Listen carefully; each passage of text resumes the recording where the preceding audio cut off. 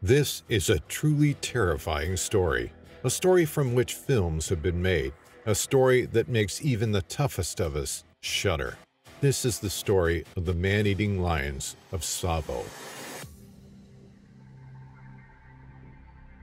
In 1896, the British began the construction of one of the biggest engineering projects in its history, a railway line stretching some 1,000 kilometers through East Africa. Its aim was to link up British East Africa with the port city of Mombasa.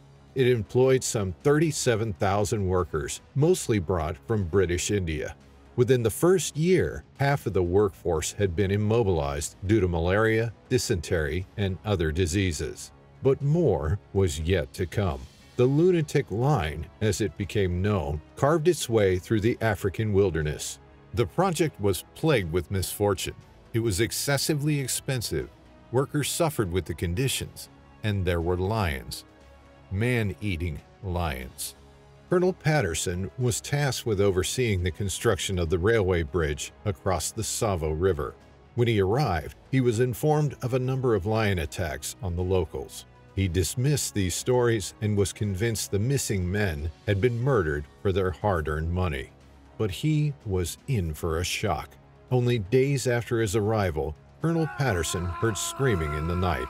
He was informed by the workers that the lions had attacked once more.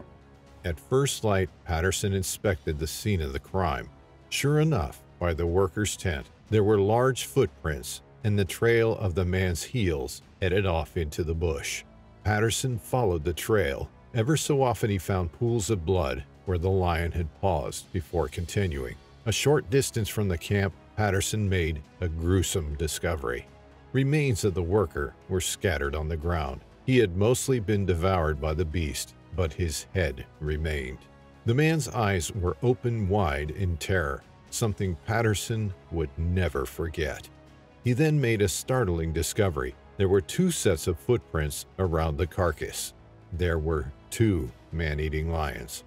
Voracious and insatiable, the lions wreaked havoc for 9 months. Their reign of terror was so deadly that in December 1898, the construction of the railway stopped for 3 weeks as workers refused to work and fled. Colonel Patterson knew he had to get rid of these lions if he was to persuade the workers to return.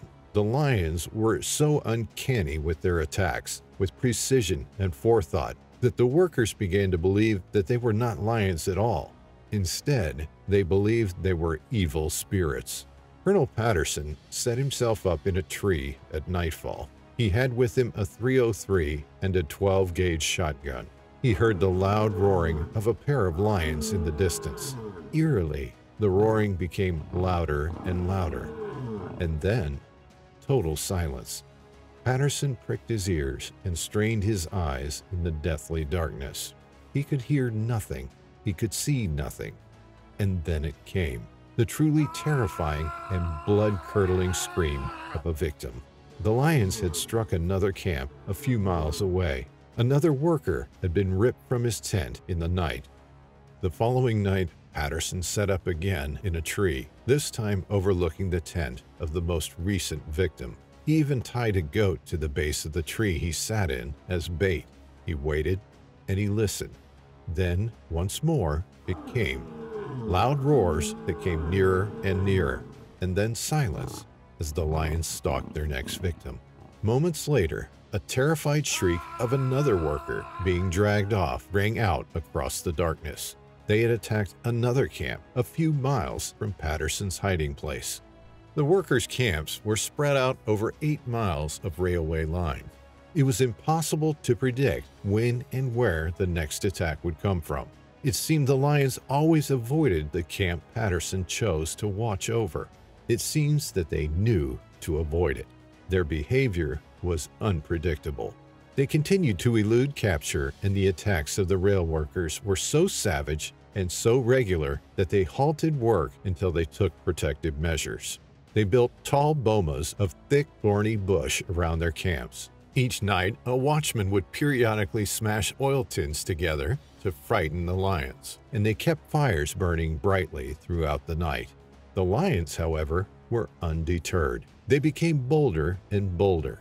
The workers were easy prey, and night after night, the lions feasted. They found weak spots in the boma walls and crawled through to pluck their next victim from his tent. Not fire nor noise scared these beasts. In fact, they became so bold and brazen that they often devoured their victims less than 30 yards from the tent and in full view of his comrades. The terrified workers sat listening to the crunching of their colleagues' bones only yards away. Over 50 shots were fired into the darkness. Not one of them hit either of the lions, only fueling the beliefs that these were not lions, but evil spirits, untouchable and invincible. This was suspected once more when Patterson came face to face with one of the lions. He made his way to a donkey kill with his friend's gun. He found the lions were still feasting. Holding his breath and raising his gun, Patterson waited until one of the lions walked towards him and stood within 15 yards. He pulled the trigger, and to his utter horror, he heard the dull snap of a misfire. He hadn't tested his friend's weapon, and it nearly cost him his life. Fortunately, the lion spooked and ran off. Patterson decided to build a makeshift platform next to the donkey carcass. They felt sure the lion would return. As darkness fell, Patterson sat on his platform 12 feet high. He suddenly heard a twig snap nearby. Straining his eyes, Patterson could just make out the cat-like shape of a large lion. It let out an angry growl, and shockingly, the hunter became the hunted. Patterson watched and listened as the lion began circling the platform, round and round, coming closer and closer.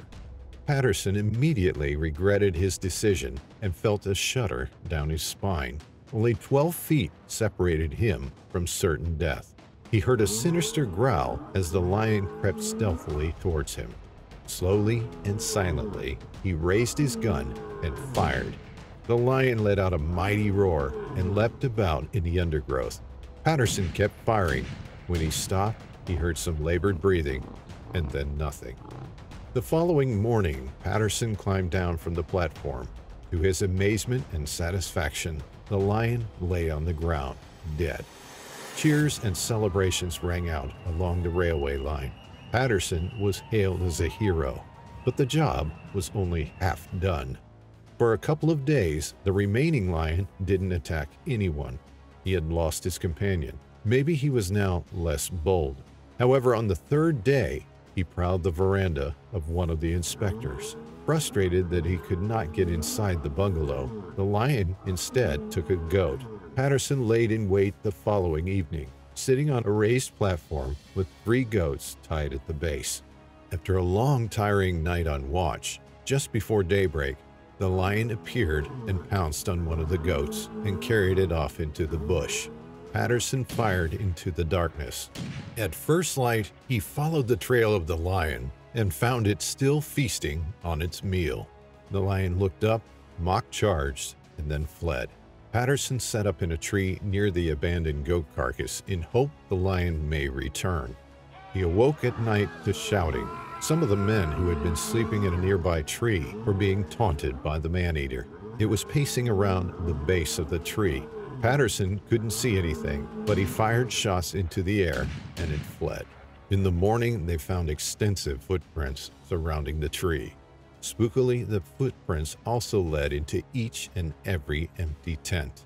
The following night, Patterson got lucky. Chillingly, he could see the lion stalking him, and he took aim. He fired 2 shots down at the animal, watching as its body shook from the impact. However, the lion managed to escape, running off into the long undergrowth. In the morning, Patterson and his men set off to track down the injured lion. They followed splashes of blood left by the beast and then heard a threatening warning growl. The man-eater was glaring at them and came charging out of the bush. Patterson fired at the lion, which knocked him down, but incredibly, the lion came at them again and again. Each time Patterson fired his gun until he had nothing left. He and his accompanying men hurriedly climbed a nearby tree from where Patterson was able to shoot down at the animal. It limped off and fell to the ground. When Patterson walked over, the lion attacked once more. before Patterson shot it in the chest and the head. Finally, it was still. How to be lion safe. Number 1. Make noise when walking in lion territory. You do not want to startle a lion. Number 2. If a lion feels threatened, it will swish its tail back and forth. If a lion is stalking you, the tail will be motionless. Number 3. Shout loudly and wave your arms above your head. Number 4. Most charges are mock charges. Stand your ground and never run. Number 5. If the lion is remaining still, back away slowly. If it starts to move, then freeze immediately. Number 6. If a lion does attack, try to fight back by hitting it in the face. Aim for the eyes and nose.